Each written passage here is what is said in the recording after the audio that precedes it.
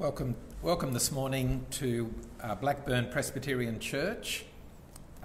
Let's seek to have fellowship together despite having to use electronic means. I'll commit our time to the Lord. Gracious God and Father, we thank you that you are the God who sent Jesus Christ into this world to suffer and die on our behalf. As we meet in his name, we pray that his blood will cover all our faults and sins. We pray that the Spirit of Jesus will fill us and make us very conscious of our connection to you and to others. Bless us in the reading and the preaching of your word. And we pray this in our Saviour's name. Amen.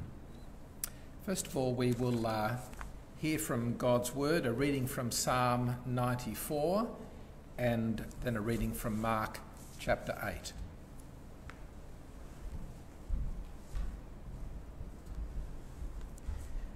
The first reading is from Psalm 94, reading from verses 1 to 15.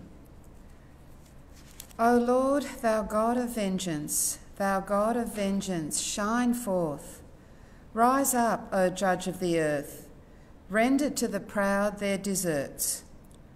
O Lord, how long shall the wicked exult? They pour out their arrogant words, they boast, all the evildoers. They crush thy people, O Lord, and afflict thy heritage. They slay the widow and the sojourner, and murder the fatherless. And they say, the Lord does not see, the God of Jacob does not perceive. Understand, O dullest of the people. Fools, when will you be wise? He who planted the ear, does he not hear? He who formed the eye, does he not see? He who chastens the nations, does he not chastise? He who teaches men knowledge, the Lord, knows the thoughts of man, that they are but a breath. Blessed is the man whom thou dost chasten, O Lord, and whom thou dost teach out of thy law, to give him respite from days of trouble, until a pit is dug for the wicked. For the Lord will not forsake his people, he will not abandon his heritage. For justice will return to the righteous, and all the upright in heart will follow it. And reading from the New Testament, Mark chapter 8, beginning at verse 27. Mark chapter 8, beginning at verse 27. And Jesus went on with his disciples to the villages of Caesarea and Philippi. And on the way he asked his disciples, who do men say that I am? And they told him, John the Baptist, and others say Elijah, and others one of the prophets. And he asked them, but who do you say that I am? Peter answered him, you are the Christ. And he charged them to tell no one about him. And he began to teach them that the Son of Man must suffer many things, and be rejected by the elders and the chief priests and the scribes, and be killed, and after 3 days rise again. And he said this plainly. And Peter took him and began to rebuke him. But turning and seeing his disciples, he rebuked Peter, and said, get behind me, Satan, for you are not on the side of God, but of men. And he called to him the multitude with his disciples, and said to them, if any man would come after me, let him deny himself, and take up his cross, and follow me. For whoever would save his life will lose it, and whoever loses his life for my sake and the gospel's will save it. For what does it profit a man to gain the whole world and forfeit his life? For what can a man give in return for his life? For whoever is ashamed of me and of my words in the adulterous and sinful generation, of him will the Son of Man also be ashamed when he comes in the glory of his Father with the holy angels.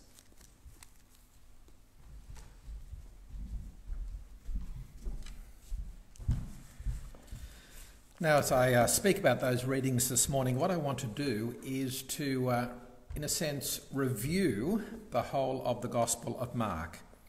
In other words, in just one sermon, let's try to work out together what this Gospel is about and why Mark, the evangelist, may have written it. Now, how do you review a book? There's more than one method.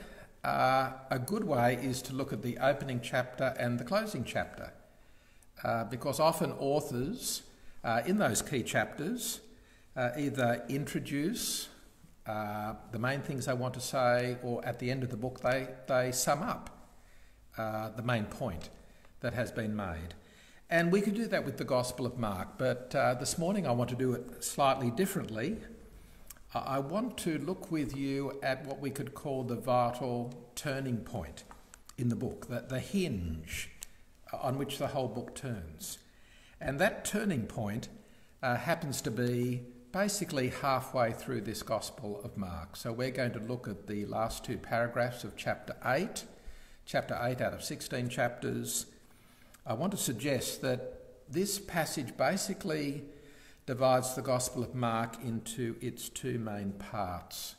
The first 8 chapters lead up to this key section, and then the second half of the Gospel, chapters 9 to 16, are building on what Jesus does here. So if we can understand these few verses, what I'm suggesting is we'll really understand the essential purpose and message of Mark's Gospel.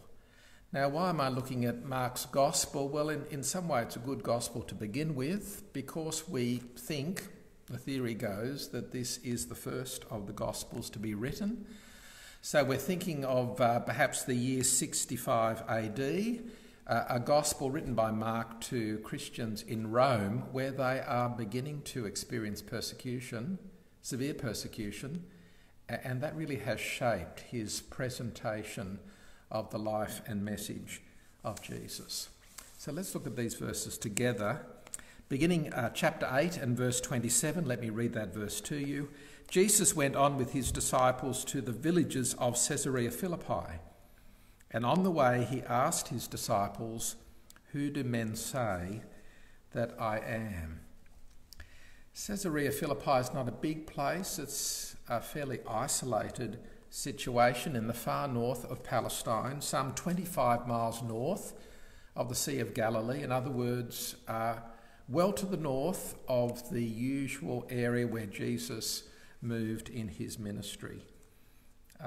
He wants to get away from the crowds. He has the 12 disciples with him. He wants to question them in private without fear of interruption. And the question that Jesus asks is not a difficult one, because he asks for a survey of public opinion about him. What do people, or who do people say that I am? And the disciples have a ready answer in verse 28. They told him, John the Baptist. Others say Elijah, or others, one of the prophets. So here are the ideas. In other words, people generally are placing Jesus in the category of prophet. Now, the same survey or range of opinions is sounded a little earlier in Mark's Gospel. We see very similar things said in chapter 6 from verse 14. King Herod, in this case, has heard about Jesus. Who is this person? And again, the same kind of possibilities. Is it John the Baptizer raised from the dead? Is it Elijah? Or is he a prophet like one of the prophets of old? So we're thinking in the category of prophet. And indeed, in the intervening chapters, chapters 6 to 8, when we look at the kind of things Jesus has been doing, his works of power, they do particularly remind us of things that have been seen before in the ministry of Elijah and Elisha, miraculous feedings, healings, resurrections, crossing bodies of water. So public opinion is not without reason placing him in this category of prophet. So their opinions have been canvassed. Here are the results. But then Jesus asks a more challenging question, a question where the disciples themselves have to declare what they think. Verse 29, and he asked them, but who do you say that I am? So Jesus is putting them on the spot. What about you? What do you think? Who do you think that I am? And Peter, when he speaks up, he doesn't just echo public opinion, but goes well beyond it. And it's clear enough that Peter is speaking on behalf of the disciples. Remember, in the Gospel of Mark, often Peter's the one who pipes up and says stuff, expressing his own thoughts, but also the thoughts of the other disciples. He's a leader among them. And so it's Peter, of course, who speaks out. Verse 29, Peter answered, you are the Christ. Now, of course, this is a very famous statement in the Gospels. Jesus did have a powerful ministry that reminded us of the Old Testament prophets. And Elijah and John the Baptist are two of the greatest of the prophets. And in some sense, it is no insult to put Jesus in the same category. But Peter recognises that Jesus is greater still. In fact, he is the unique member of a totally different category. And Peter declares that he is the Christ. Now, is that what you think about Jesus? How would you have answered that question? Now, obviously, Peter here is a model. This is the answer that we're all meant to make. You are the Christ. And so here's a title that fits Jesus. He's the Christ. But what does it mean to declare that Jesus is the Christ? And that's the key point. The rest of Mark's Gospel, the second half of the Gospel, chapters 9 to 16, are written to teach us who exactly, or what exactly do we mean, or should we mean, when we acknowledge Jesus as the Christ. In other words, can I put it like this? What kind of Christ is Christ? Peter gives the right answer, but does he have the right content?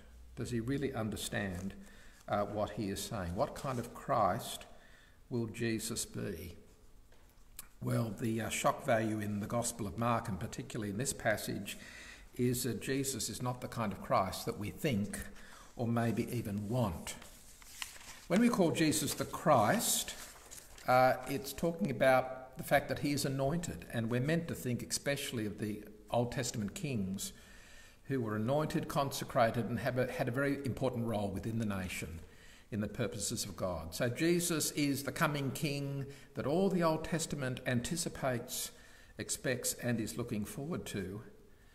But what kind of Christ, what kind of king is Jesus when he comes?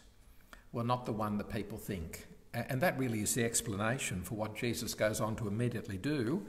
And so in verse 29, Peter has said, you are the Christ. Verse 30, and he charged them to tell no one about him. The command for silence. Jesus prevents his disciples openly proclaiming that he is the Christ, the Messiah. That's another way we could express it. There's a ban on proclaiming this until after his death and resurrection, because until Jesus dies and is raised, here is a title, here is a claim that will be easily misunderstood. Peter's got the right word, Christ, but he hasn't got the right conception of Christ. It's the same title that's given to Jesus at the very opening of the gospel. It's the gospel of Jesus Christ, the Son of God. So Peter's got the right answer, but he really has no conception of what it means to acknowledge that Jesus is the Christ. And the rest of the gospel is going to unpack this. In other words, I'm talking about the importance of definitions. Now, let me just say something a little bit about ministers and those who proclaim the message, the importance of definitions. You're not likely to go to any church that doesn't mention the words God, Christ, cross, and faith. But what exactly is the meaning that is being given to these words? The importance of definitions. And then if we think of Christian people generally, what is a Christian? A Christian is a follower of Christ. That's what it means. But again, yes, but what kind of Christ are we following? The importance of definitions, whether we're those who are proclaiming the message, and we're all meant to be in some way spreading the message, but also the importance of definitions. Who exactly is the Jesus that we are following? Now, we need to think about that very carefully, because we're living in a moment in history where we live in a very self-indulgent society. The city of Melbourne, with its kind of lifestyle focus and interest, are we in danger of fashioning a Christ of our own, and not the serving, suffering Christ that Mark is presenting to us in this gospel?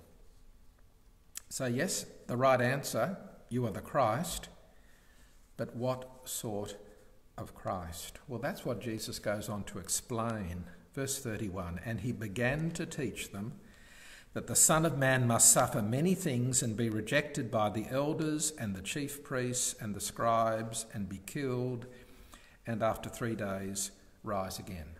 That was not the kind of Christ that Peter had in mind. But that is the true Jesus Christ that is presented to us in Mark and in all the Gospels, and indeed the Bible as a whole.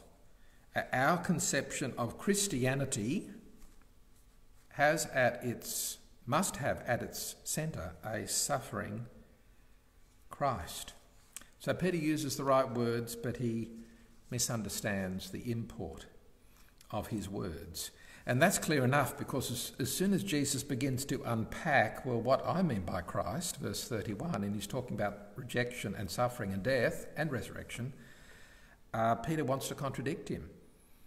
Verse 32, he, Jesus, said this plainly, and Peter took him and began to rebuke him. So Peter tries to contradict what Jesus is saying. But as Jesus begins to talk about what kind of Christ the Son of Man must suffer, that Son of Man title is Jesus, his preferred way of talking about himself. We won't go into details of what all that might mean. But certainly the Son of Man title includes the idea of humanity that could suffer.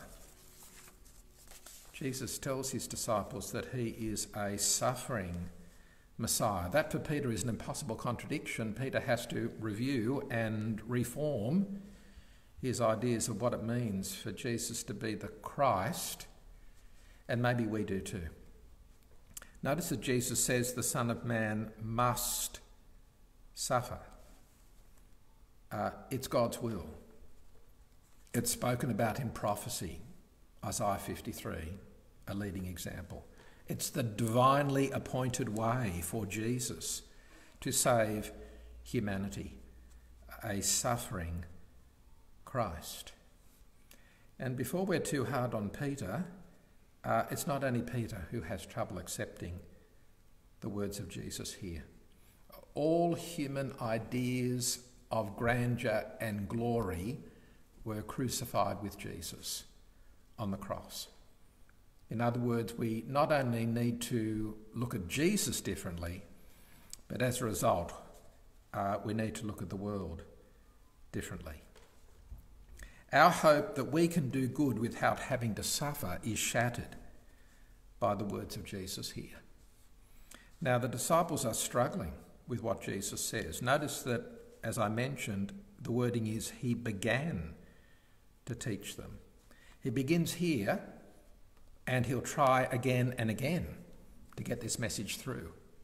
The Son of Man must suffer, he'll be rejected, he'll be killed, after 3 days rise. There's very similar verses saying the same thing put on the lips of Jesus in chapters 9 and 10 of this gospel as well.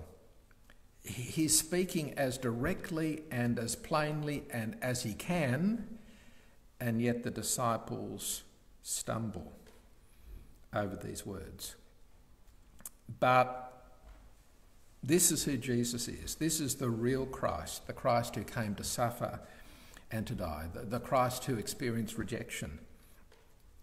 And this view of Christ, and then a Christianity with the cross at its centre, well, this is the only Christianity that there really is. This contradicts what sometimes we want to have, a Christianity that doesn't ask too much, a Christianity that helps me through the day, a Christianity that always has me smiling and in a good mood. Well, that's not the Christianity that we find in the Gospel of Mark. It's a Christianity with the sleeves rolled up. It's a Christianity which is facing challenges. It's a Christianity that experiences rejection and in which there is suffering. The grace of God is free, but it's not cheap. That's the way the German theologian, martyr, Dietrich Bonhoeffer expresses it. We can't have a Christianity with all the benefits but none of the costs. That kind of Christianity is impossible when we look at what Jesus says here, a Christ who suffers.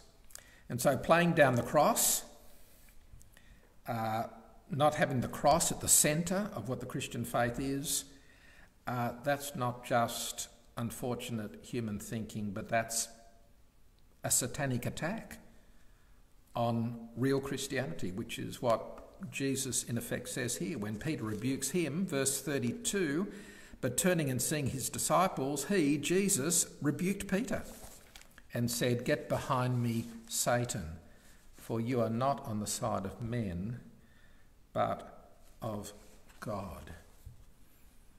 A passage like this tells us that we can't just have a convenient Christianity. In other words, we can have Christ, but then merrily go on our customary way of living. No, the Christianity of the Gospel of Mark is a faith where we will inevitably suffer and have severe challenges placed upon us because we're following the one who went all the way to the cross. And it's not up to us then to, look around at the different churches and to be, making judgments of other people. The main challenge is ourselves, isn't it? Because we all would like a comfortable and convenient form of Christianity. But let's look at what our passage says. We acknowledge we're following Jesus is the Christ. What kind of Christ is? He is here, one who went to suffer and to die. Now, when Jesus says things like this, and he makes explicit the challenge to his followers, verse 34, he called to him the multitude with his disciples, and he said to them, "If any man would come after me, let him deny himself, take up his cross and follow me." Jesus laying down the conditions of his disciples. Did he expect to get any takers? How many people did he think were going to enlist when this is the invitation? Remember, near the beginning of the gospel, he invites disciples to follow him. Well, now they begin to discover what that really means. They must follow him all the way to the cross. Notice the expression Jesus uses, that they are to come after him. He is going to the cross. We, like him, must bear a cross. Are we willing? It's plain from the wording that Jesus is not just thinking of the exclusive group of the 12, his immediate followers, the privileged 12. Of course, yes, they will suffer. They will face rejection, but Jesus is speaking more widely than that. Our passage, verse 34, specifically says that he called the crowd to him with the disciples. This is not just for an inner group. We're not here talking about a higher form of Christianity that maybe ministers and missionaries are expected to live, and the rest of us can just kind of look on and watch them doing heroic things. Notice the actual wording, if anyone would come after me. In other words, Jesus is talking about anyone and everyone who wants to follow him. Jesus is going to the cross. The Christian life is going to include 1,000 crosses and all very rugged. Well, who would want to follow Jesus? Why would anyone do this? What possibly could the motivation be? Well, who is inviting us to follow him? It's the Christ who loved us enough to die for us. Remember how the Apostle Paul speaks in the second letter to the Corinthians, chapter 5, the love of Christ controls us. It's not our love for Christ. No, the love of Christ, there is Christ's love for us, controls us, has mastered us. Us knowing that Christ loved us enough to die for us, we want to follow, and we're willing to pay the cost that's involved. Something similar in Romans chapter 5. Remember how Jesus says that one may perhaps die for a good man. The good man, in other words, the person who's done good to us, our benefactor. Jesus Christ is our ultimate benefactor. That's why I and millions of other people have decided to follow Jesus. And God enabling, we want to pay that cost. If there's rejection, we're willing to try to face that. If there's suffering, that's God enabling. That's not going to allow us to turn to one side. Who else has loved us enough to die for us? And so the love of Christ, Christ's love for us, controls us, has mastered us. I gather that that's why Jesus, despite these challenging words, take up your cross and follow me, he expected that there were some who would take up that challenge. As well as that, is it not true that the selfish life is a misspent and wasted life? Even the world in its better moments knows this. There are many examples, but out of a whole crowd, what about Dr. Fred Hollows? He'd been Australian of the Year, his eye clinics in East Africa and so forth. The Fred Hollows Institute, it's still a well-known and popular charity. Even the people of the world admire such people, and we know that we should be like them. And the church has more than its fair share of such selfless heroes and martyrs. He loved us enough to die for us. Why did he go to the cross? To bear our sin, to pay our debt to God. What should we not be willing now to do for Jesus? And so this, of course, is the ultimately challenging message. The Son of Man is going to be rejected and suffer and die, and if we're the followers of the Son of Man, we should expect something of the same. And yet at the centre of this surely is, yes, why did he go? For what purpose? The motivation of love, the essential purpose of being a ransom for us, to pay our debt, to bring us back to God. That's the great motivation that stands behind the challenging words of Jesus. So this Gospel of Mark, I'm suggesting this is the main thing that Mark wants to tell us in his whole Gospel. The first half of the Gospel shows us the miracles of Jesus. He is the Christ. The second half of the gospel shows us, yes, but what kind of Christ? The Christ who went to the cross. This has got to shape our view of the Christian faith, and it's got to shape our view of the Christian life as well. Let's come before the Lord in prayer.